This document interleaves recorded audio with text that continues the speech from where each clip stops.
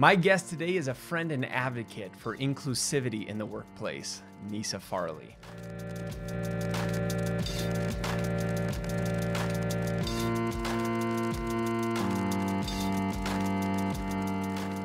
This episode of Design Today is brought to you by me. Design Today is more than just a podcast. We are building a community of hungry UX designers. Want to join that community? Head over to designtoday.com and sign up to receive a Slack channel invite. Do you really want to show your love and support for the show? Then consider becoming a patron. As you know, this work is a labor of love, and any donation not only means a ton, but goes a long way in fueling the engine. Visit designtoday.com to learn more about our community and resources. Now back to the show. Nissa is currently the Director of Product Management at CHG Healthcare. However, at the time of this recording, she was the Senior Manager of Product Development at Western Governor University. She comes with a long background of management experience in which has highlighted in her career the need to speak up about inclusivity in the workplace. On this episode, she covers things that you can do to also become an advocate for this group, how you can become more self-aware of the situations around you and inside of the workplace. I admittedly am not the most experienced person to be having this conversation with, but over the last couple of years, I've had some really interesting and insightful learnings on this topic, and I was eager to have Nissa on the podcast to help us learn more. Let's get going. Okay, let's go ahead and get into this. Nissa, thank you for joining me on the Design Today show. Thank you for having me. I'm very excited. No, this is great. We met, how many months ago was that event that we did together? Oh, maybe 6 months ago now. 6 months back. And I remember at that event, I asked you about wanting to, if you'd be interested in coming on the show, to which you said you were. Sorry it took so long. No, but you're a popular guy. Well, I don't know if that's the truth. But at the very end of it, it was just, this is the timing that worked out. So I appreciate you being able to spare some time with me. Yeah, very excited. Thank you. We've got a very cool topic that I have not covered on any podcast before. So I'm really excited to get into this one, and you are the perfect person to speak on this. Before we get into it, give me a little bit of your background, those who are listening, a little bit of your background. So I guess they understand why you're so close to it and how you got into this. Yeah, that's great. Thank you. Well, I started in technology 20 years ago when we were doing fiber deployments and DSL was the big thing. And, I was dealing with tri-mode cell phones and building out cell towers. And we had what we called a COW, which was a cell tower on wheels. And, this type of thing was back in the early days of all of that. And so to watch where technology has gone, I've been right along on that ride, and I have been the only female in my in the majority of my oftentimes in the company or in leadership positions. And so it has really opened me up to understand how important diversity and inclusion and belonging is in business, and what it can do for us if we care about those things, and if we develop strategies around those, that we can be more successful in our businesses and also in our careers. But this isn't necessarily you're more on like the product management role. So how did you get into more of like this inclusion? Because almost this starts to get into like some of the HR pieces, doesn't it? Yeah, it absolutely does. There's a lot of overlap, but I have been in leadership probably since about the year 2000. So about last 18 years in leadership and technology. Okay. And so as I look at that, I have been part of an underserved population. Women, when I was a vice president of product, only about 2% of female or executives in technology were female at that time. And so I really started gaining awareness. And when I moved to Salt Lake City, I started to get involved with some of the local groups, women tech events, and some of the other groups that help promote these type of things. And it really helped to change my management style and really helped me care about developing out these strategies in my own teams. And as a leader, I have the opportunity to, even if it's not a corporate-wide initiative, I have the opportunity to impact change in my own department and in my own sphere. And so I've taken the opportunity to do that. What problems were you seeing over the last 15 years when companies were struggling with this inclusion piece? What problems were you seeing come from that? Well, the business case is really solid for it. And if you look at a team of problem solvers, a more diverse team of problem solvers will outperform a team of highly qualified problem solvers every time. Mm-hmm. And if you look at innovation and growth, if you have a team that is completely like-minded and they're all the same, Mm-hmm. you're not going to perform as well. And you look at even executive boards, they have a more diverse executive team, they have higher earnings and they have a higher return on equity.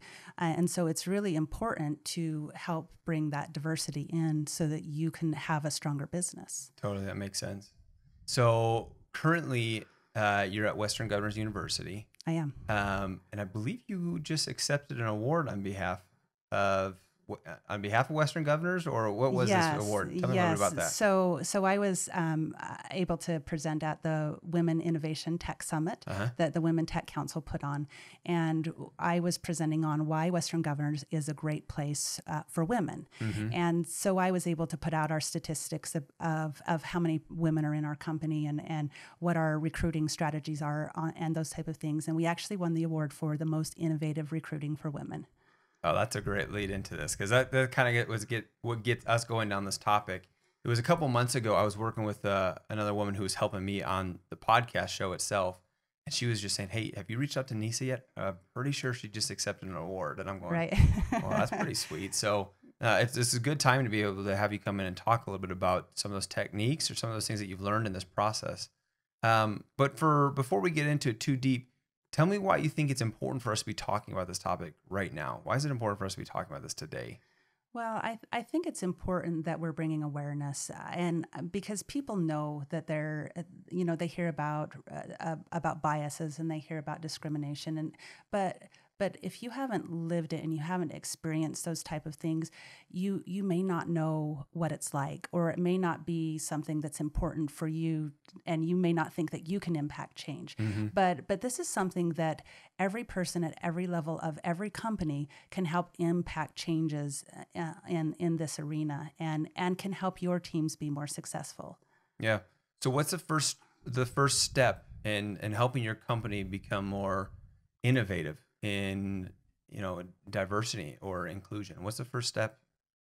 Yeah, that's an excellent question. I think that for me, the first step is understanding your numbers. You've got to understand what the diversity looks like in your organization. And if you're in a big organization and you don't know those numbers, they can be difficult to get. And so Sure. Sometimes it requires a third-party survey, because someone may be, or employees may have distrust for how are you going to use this information and those type of things. But it's important you know your numbers and you understand what does it look like, because you may have problem areas that you don't even realize that you have if you're just looking holistically at your company. I just had the thought, and this is, being that we're based here in Utah, we are not the most diverse state in the country. That's true. And so for many of the listeners who are listening to the show are from Utah. When they hear people talk about diversity and inclusion, I know the first thing that comes to their mind is women in the workplace.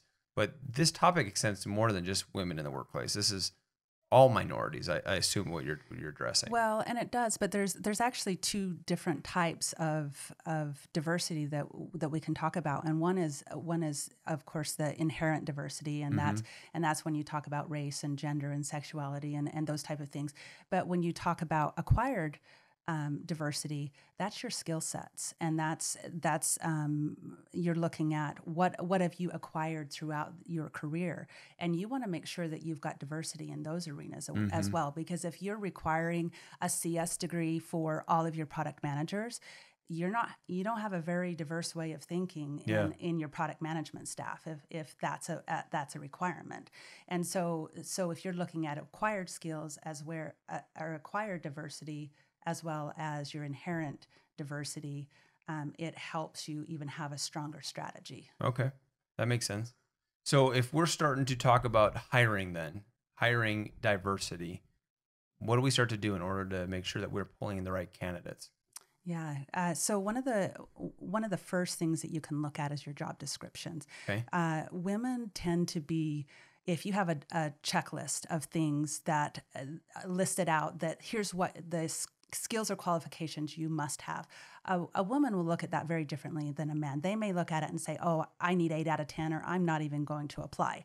A guy may look at it and say, 2 out of 10, I'm throwing my hat in the ring. Why not? Because if I don't apply, the answer's already no. Yep. And so they will approach a job search a lot differently than what a female will. But you can also build in, you can look at the wording. A masculine word even, I'm trying to think of a couple examples of masculine words.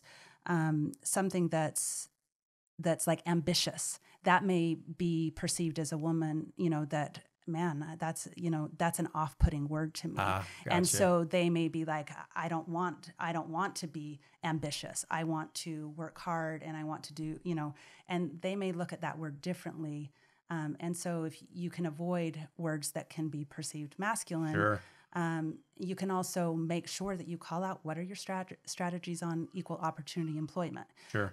Calling that out, it will help you in getting a more diverse candidate pool, because people that have disabilities or people that are looking for an employee that values those type of things, they're going to check that box when they see that on a job description. Yeah. Another thing on job descriptions is making sure that you're making them outcome based rather than listing, here's a list of boxes you must check. Instead, say, here's the results that we want you to drive, because a woman can look at that and say, hey, I can do that. Or a diverse candidate from a different culture may look at it and say, oh yeah, I can absolutely drive that result. But if you give them a one sentence requirement, they may look at it and say, well, my experience isn't exactly that. Right. But if you're outcome based, then it takes that piece off the table, and everyone kind of looks at it through the same lens. Yep, absolutely. I can't remember if I told you this when we chatted on the phone, but I was following this guy on Twitter. He's a UX designer, and he posted something on Twitter the other day, and he just got, this post just exploded. But what he said was, and again, I think the tone just wasn't accepted the right way, but he said something about, here's just a word of advice. Men, apply for the job beneath the one you think you should apply for, and women, apply for the job above the one you think you should apply for. And he got torn apart. And it just started this massive feud. And guess who it was that was throwing a fit about this? It was the men. And they were saying, what, you don't think we're capable? What, you don't think we can do this? What, you don't think I'm the right person for the managerial job? They just went off, and he's like, you're missing the point. And he was saying the same thing, that men will apply themselves to reach, far above maybe what they should be reaching for. And they'll be very confident in their abilities. Confident, that's probably a better way to say it. And women may be more hesitant about that. Yep. Or you may have certain cultures that it's not as, they're not as brazen in their approach, and they may be more timid. And a job description that has strong wording in it may turn off someone like that would be a very effective candidate. It was about a year and a half ago, I was hiring a couple different positions at Domo. And when I posted that we were hiring and started gathering applications, I think I probably got 30 resumes from men and 1 or 2 from women. And it kind of floored me. I was like, I did not think it'd be this lopsided. Yeah, and that's actually really common. And so if you're a hiring manager, it's really important that you're looking at those ratios. Look for good ethnic diversity, look for good gender diversity, and make sure that you are requiring your recruiters to give you solid candidates. And they may tell you, I had a recruiter actually tell me I had 2 out of 30 that were female candidates. And I said, that's not acceptable. I want that ratio closer to 50%. And he said, well, then we're going to have to maybe go down in our requirements and in order to get qualified candidates. And I said, that is not accurate. I said, we need to change our approach. We need to change our pipeline. We need to change the channels that we're pursuing because the candidates are out there. Yeah, absolutely. I think what I did in my scenario that I was in is I started looking into different groups, into different means of attracting the talent. Because again, from my perspective, from my boss, his perspective as well was, this isn't going to work, So we found a local meetup group that was specifically designed for ladies in user experience design, and talked to a couple of the people who run the group, and they sent out the post into their group, and within 48 hours, I had a couple dozen resumes from the women in the space. And it was just kind of mind blowing to me that I knew that the women were in the group that I posted the original posting to. They just didn't apply for it. But what I found in the feedback that I got is because they knew that I went out of my way to try and get them to apply for it, they had a better response to it. So although they saw it in the first group, they didn't want to apply. When they knew that Domo was going out of their way to reach out to them in a separate group, they started applying for it. And it was a really cool experience to go through. And it kind of brought my attention to, I guess, just the differences in how we approach these hiring positions. So yeah, and you'll find that diverse candidates look for companies that they can see value diversity. And so if your job description isn't articulating that, or you're not going into channels that diverse groups value, one example would be like the African American Chamber of Commerce. Yep. If you're advertising there, they're going to say, oh, this company values diversity. So what are some of the more out of the box things that you've done to make sure that in your hiring process, you've got a full diversity pool? Yeah, so that example of reaching out to those groups, I think that's a great one, and that was one of the examples that I called out on stage at the Innovation Summit. Sure. That group thought was really innovative, because there are groups that represent underrepresented populations, and reaching out specifically to those groups and understanding how trying to recruit talent from specific segments can benefit you. That's really powerful.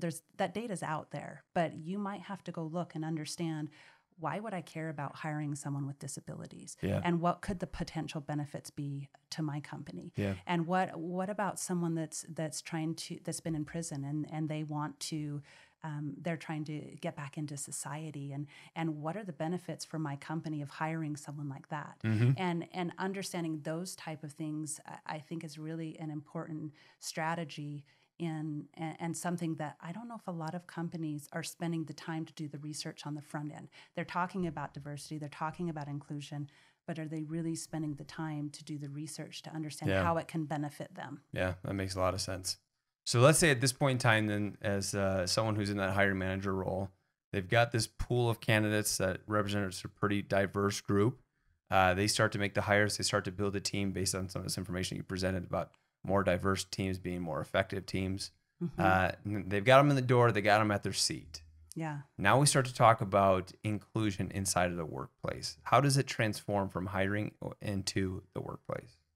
Yeah, I think that's a great question. And actually, I want to touch on a couple ideas in that hiring phase, because even once you get them through the door, there are people and there are companies now that are going to blind resumes. They take the names off of the resumes, so they can't see, is it a man, is it a woman, is it an ethnic name, those type of things. They take the names off of the resume. Another thing that I'm seeing is companies that will do blind interviews. They don't allow you to see the candidates face to face because of the biases that can come from seeing how the person looks. So there are additional strategies that you can implement. Interesting. there. I've never heard of that. And so the next thing, once you do get them through the door, is you've got to show them that you really value diversity. And there's inclusion. There's a lot of inclusion initiatives, and people are really talking about making diverse groups feel and underrepresented populations feel valued and feel like they belong in your company. Sure. And that term belonging, that's kind of the new way that this is going, and the new conversation that's happening.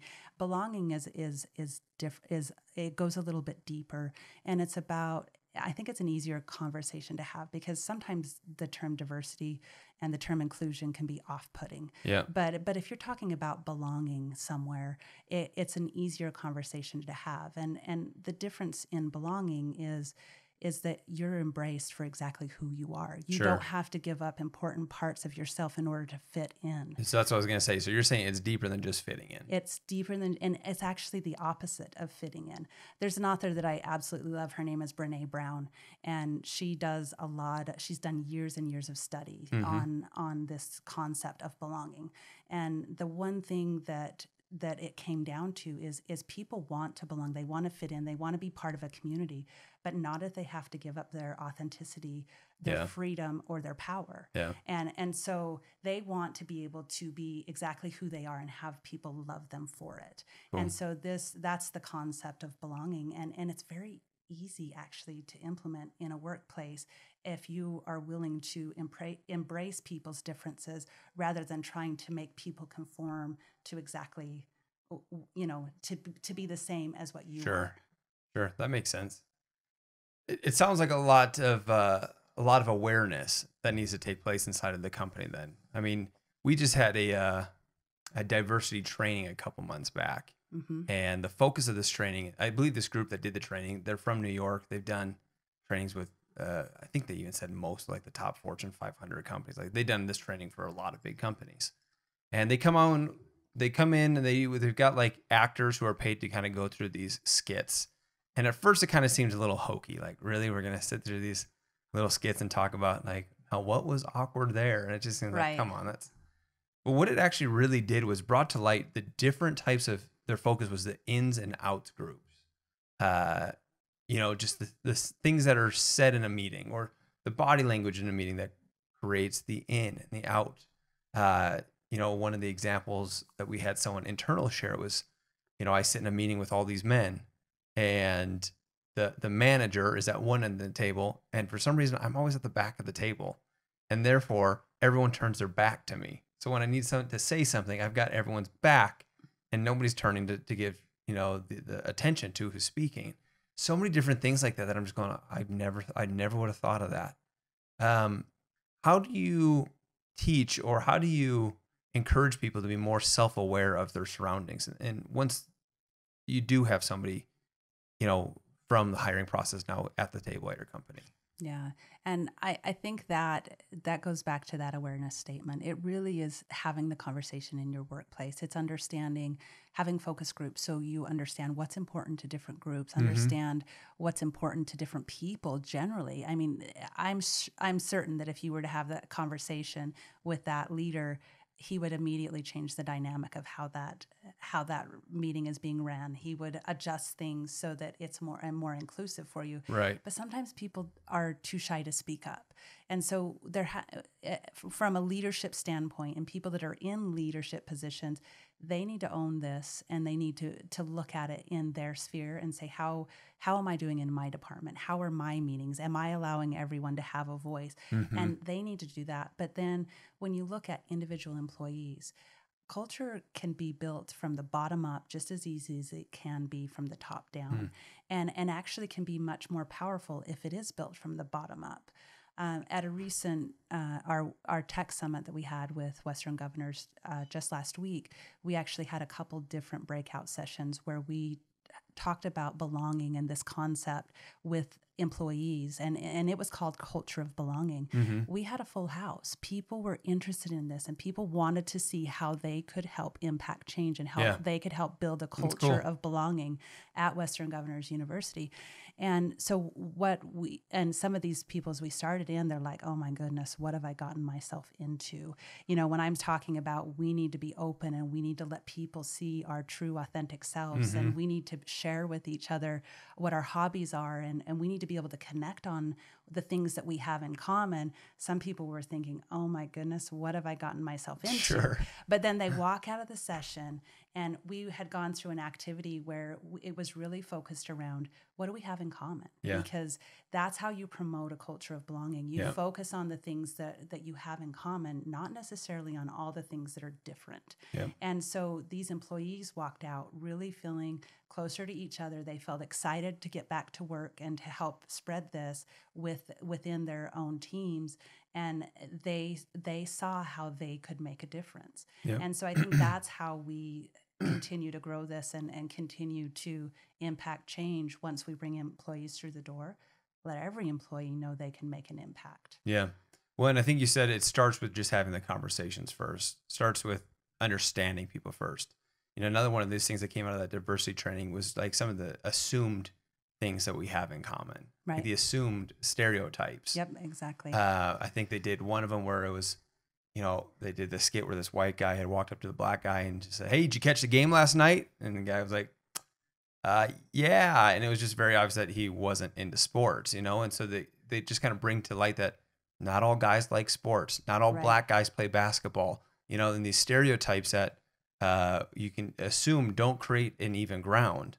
And it starts with first talking and getting to know people and having the conversation first to find that level ground. Is that right? Yeah, that's absolutely. And I've played that game before, and it is interesting when you say, and the way they staged this for us is they said, I am a blank, but have never blank. And so there were examples like, I'm a white man, but or I'm a black man, but I can't jump.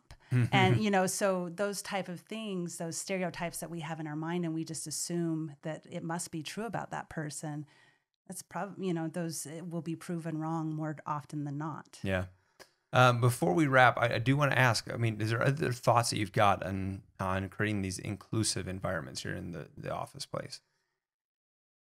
Well, I guess I just put the challenge out there to every employee in each company to make the impact that you can within the sphere that you're in. You don't have to be in a leadership position to make a change for someone else, and you don't have to be asked to do it. You can reach out and you can say, okay, am I including everyone around me? And am I creating an environment around me and in my team meetings that allow people to feel like they can just be themselves? Because if they can just be themselves, they're going to feel like they belong, and it will increase their happiness. It will increase their ability to perform and what they contribute to the team. And so make a difference, make an impact in exactly where you are right now, because that's within your grasp. Let me take it on maybe just another 2-minute tangent, because I'm curious in this.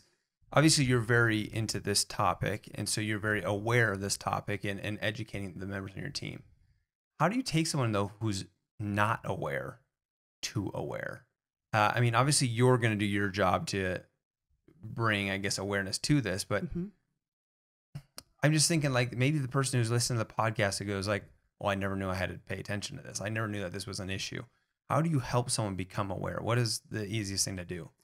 Yeah, I think that if your company does not have strategies around this, and they're not talking about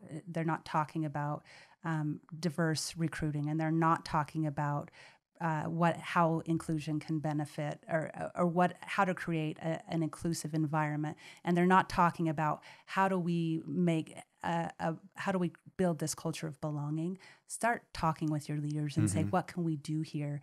And raise your hand to be involved in it. And if they understand that, hey, people care about this and they want the company to implement these type of programs, then you can help to raise the awareness with your own leadership teams.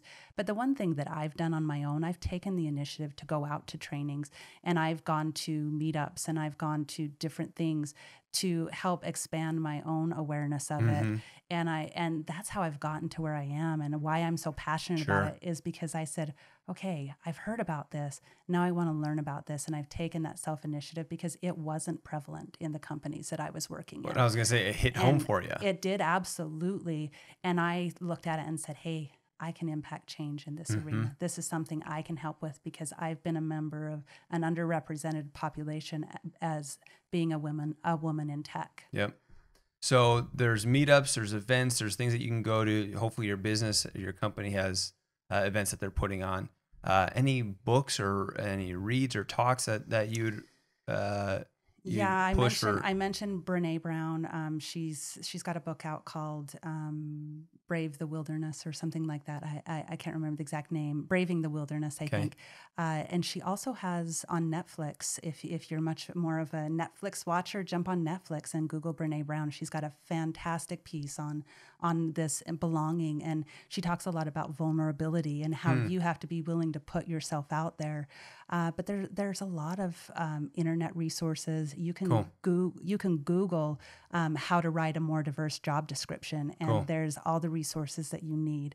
Or there's resources on promoting belonging, a culture of belonging in a workplace, and that conversation is becoming bigger and bigger, and the resources are out there. Okay, well, I'll share a couple of those links in the description of this episode because I do think it's worth the time for people to go in and jump in it. Thank you, Nissa, for all your time. Is there a way for people to reach out and connect with you moving forward? Yeah, absolutely. I'm on LinkedIn, so reach out to me there. I will be at the Women Tech Awards on October 9th. I'll be there, and so you can look for me there, and feel free to come up and say hi. And love to continue this conversation, and love to continue to help promote it with people who are interested in doing more and impacting change in their sphere. Well, thank you for all that you're doing in the community to promote this. Thank you for getting this conversation started, and thank you for coming on and sharing it with me. Yeah, thank you. Okay, that's a wrap for Design Today.